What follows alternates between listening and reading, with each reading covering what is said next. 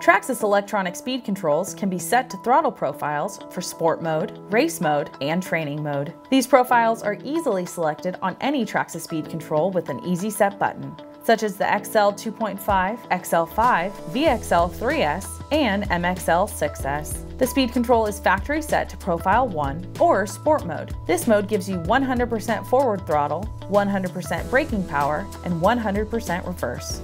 This mode is selected by default from the factory and is the preferred setting for general use. Profile 2, or Race mode, gives you 100% throttle and 100% braking power, but no reverse. This profile can be used in sanctioned races where reversing is prohibited.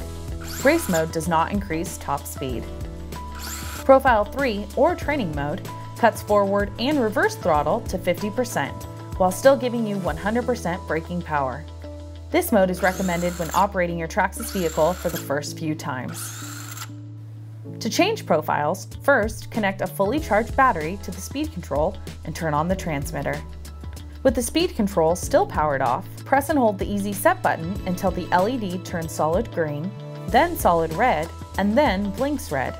To select Sport mode, release the button after 1 blink. To select Race mode, release the button after 2 blinks. To select Training mode, release the button after 3 blinks.